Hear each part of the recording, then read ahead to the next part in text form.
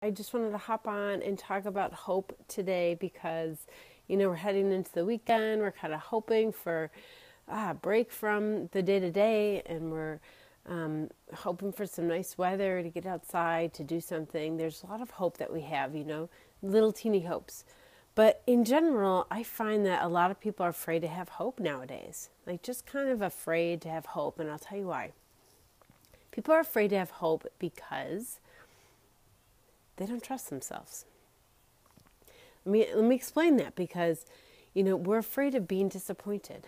We think that we don't have hope because we're afraid that we're going to be disappointed. We think don't hope because you can protect yourself.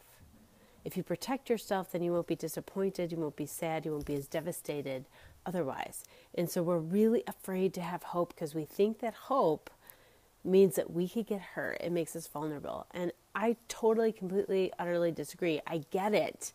I understand why our ego does this. It tries to protect us. It thinks, or I don't even know if the ego tries to protect us, but it tells you that it's trying to protect you. And so it kind of keeps you stuck in terrible suffering.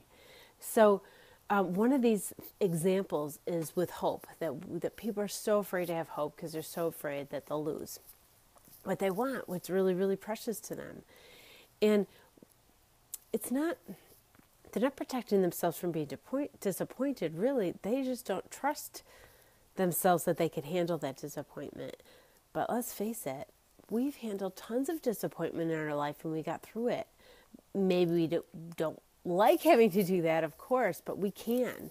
We can get through it. And so if you stop trying because you don't want to have hope, because you don't want to get disappointed, you will stay stuck and in a horrible place in your life. And what's the use of that, right?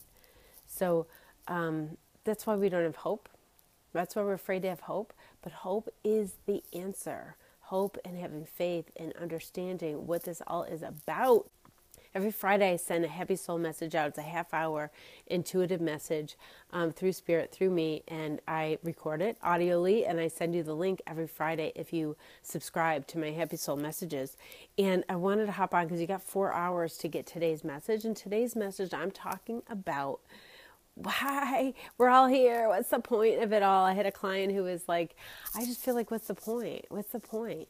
Oh, that is a major, major phrase that goes through our head, isn't it? What's the point? All right, so just try to have a little hope today because it's not so bad, actually. It lifts you up. It makes you feel good.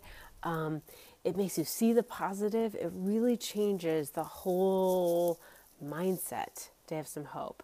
Don't be afraid of it. Really, it's not so scary. It's a lot better than you think it is.